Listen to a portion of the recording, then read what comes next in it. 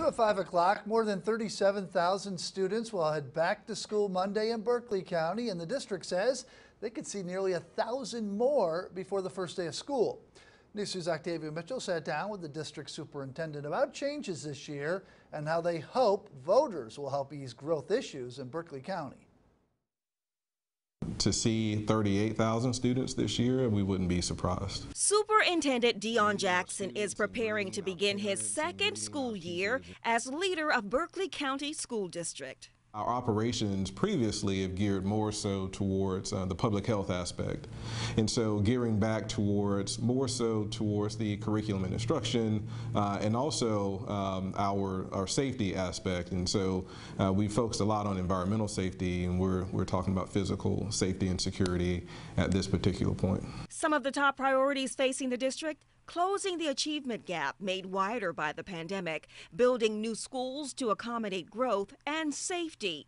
Jackson says the district's safety and emergency management team is one of the best around. We're constantly looking at ways to enhance our protocols and to create a safer environment. I know we're adding additional SROs. We're partnering with our local law enforcement. We're also adding some additional physical safety features as well. We continue to have our access control. We have the secondary entry points as well, and then we're also adding additional fencing to help with secure the perimeters of our building. Really, it's making sure that our students and our staff, that we are aware of the protocols and that we adhere to those safety protocols. This year, the district made changes to attendance lines to accommodate growth.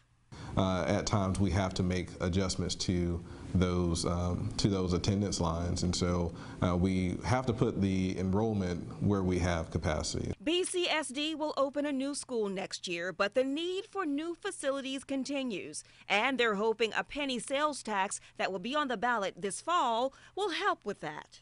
It's kind of an even distribution of the responsibility. We would even get some help from folks that are passing through Berkeley County or that come over the border and they spend some of their funds in Berkeley County. And so we get some help from them as well to help build schools for Berkeley County School District. Also this year, all of the district's employees will see a salary increase.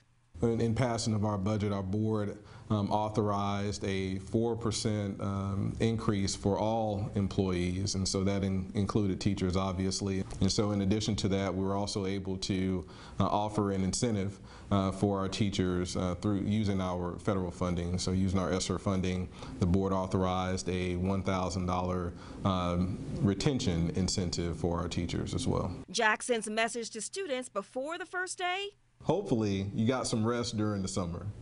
Hopefully you got some rest during the summer, because we're ready. We're ready for you. We're ready for you to come back. We have all the supports and resources in place in order for you to be successful. And we're going to be successful. We're going to make a positive difference. Octavia Mitchell, Count on 2.